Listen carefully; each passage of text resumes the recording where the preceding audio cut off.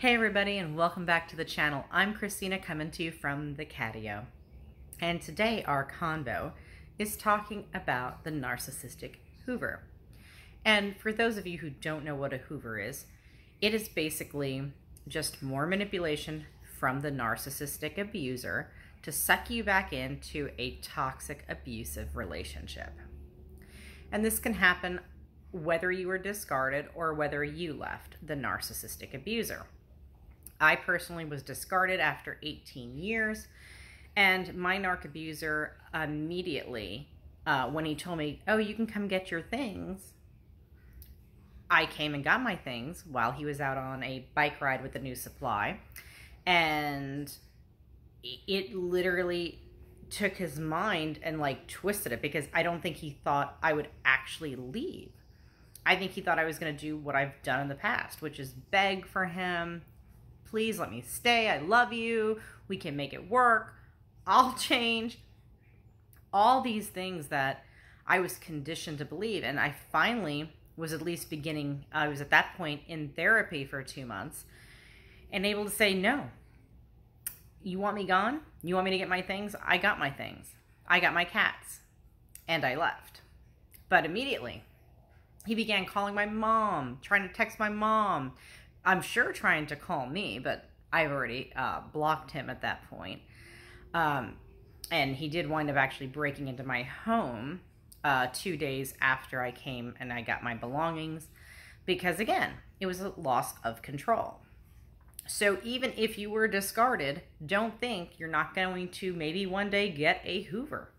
I honestly don't know if I have received a Hoover, because I've gone no contact now. And I've been about 95% no contact since January, so, 6 months.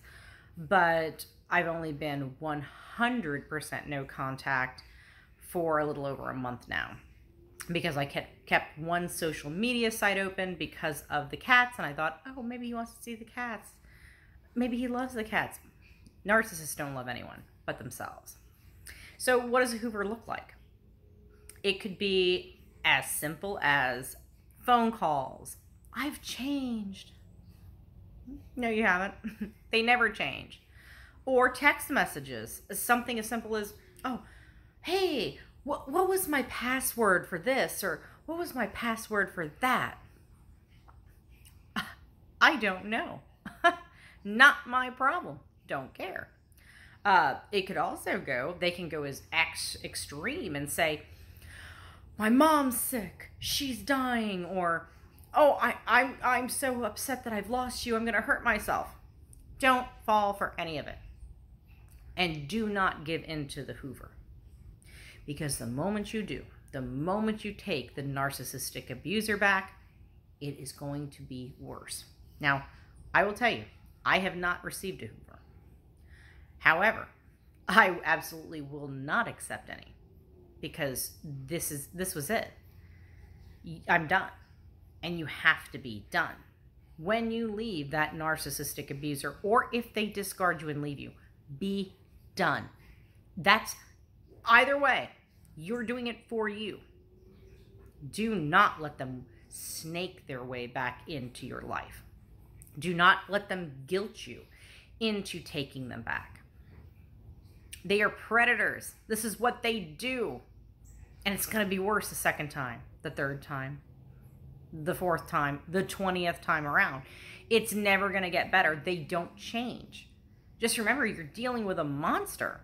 You're dealing with some sort of demonic presence. Whatever in your mind is the worst thing, that's what they are. But here, in reality, not in a movie. So, protect yourself. Have a game plan. If you think that your narcissist abuser might Hoover, know and think about it in your mind. Like, how am I going to respond? And hopefully you've gone no contact, where it's going to be very difficult for them to get in touch with you. They might rely on flying monkeys to do their recon work for them. They might create fake accounts, profiles, so they can monitor what you're doing. The narcissist does not want to see you happy. They do not want to see you moving on and thriving. because that's out of their control.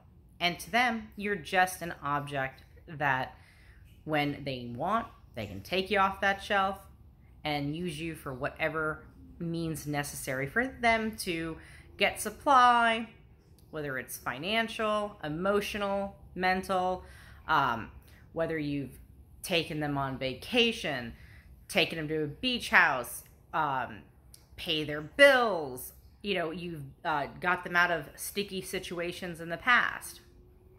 They're only looking to see what they can do. And if they see a happy, healthy person thriving, they're not going to be able to break down your new set of boundaries. And that's why it's so important.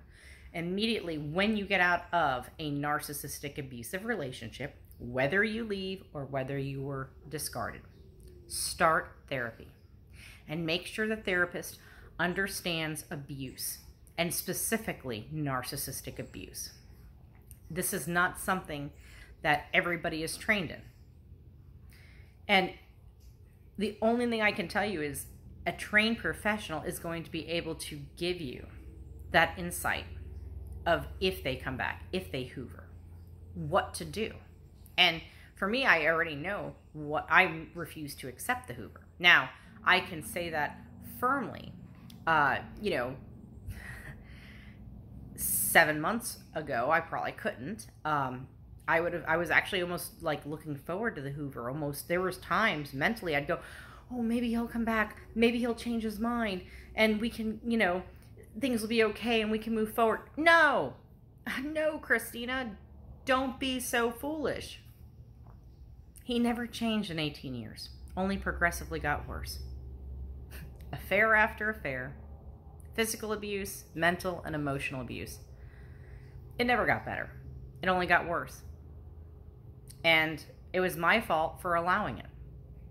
And that's the process of this, is you have to learn why you allowed it and begin to heal and process your own emotions. That's why therapy, finding a mentor, someone who's walked the path, is so important. But as far as the hoover goes, we all don't get a hoover. Some people never get a hoover. And if we don't, count yourself lucky, because a lot of people do. A lot of narcissists are just not willing to give up that sense of control. And, you're an object. You're not a person. They don't want to see you happy. They have set out to destroy you. So a lot of the times they will come back and hoover. And if they don't, it almost means that you've already shown them, or what they have seen. And trust me, they're watching. They're watching every day. They are watching. They know what you're doing. Even if you've gone no contact and blocked them, they're going to use flying monkeys, create social media accounts under different names. They're going to know what you're doing. Just be strong and make sure you stand firm with your new set of boundaries, and make one of those boundaries and priorities that you will not accept a narcissist hoover. Because if you go back, it will be worse.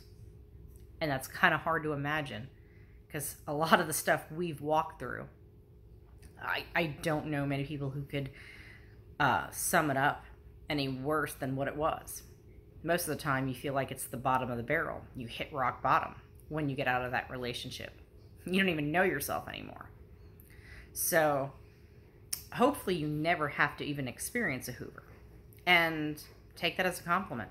Maybe the narcissist goes, uh-oh, wow, boundaries. Oh, they're gaining strength. Can't mess with them anymore. And hopefully they'll leave you alone. And if they don't, and they come back, if they start showing up, calling, texting, block that number, block that email. If they show up at your house, call the police. Throw a restraining order on their rear end. Do whatever you have to. Protect yourself and don't go back. You're worth more than that. I was worth more than that. I didn't realize it for 18 years. Don't be like me. Make sure you have standards, your priorities, your boundaries in place. So that way you can move forward and be healthy and happy. And it's going to take a lot of time and a lot of work. But at least if you have your mindset focused on you and your self-healing and self-love and self-care, That's what's the most important thing. So anyways, guys, I'm going to try to keep it short. I still keep talking. But until next time, if you could, like the video, give it a thumbs up, like, subscribe, share, anything that's going to help push this content out onto YouTube. And please drop comments. Let me know, have you been hoovered before? I'd love to hear stories. And maybe you haven't. Maybe you've been out of a relationship 10, 15 years, never got a hoover. You might have been in a relationship 10, 15 years and now just got a hoover. But myself and other people in this community would love for you to open up and tell your story, because it's so important we share. So anyways, until next time, you guys take care, and I will talk to you soon. Bye.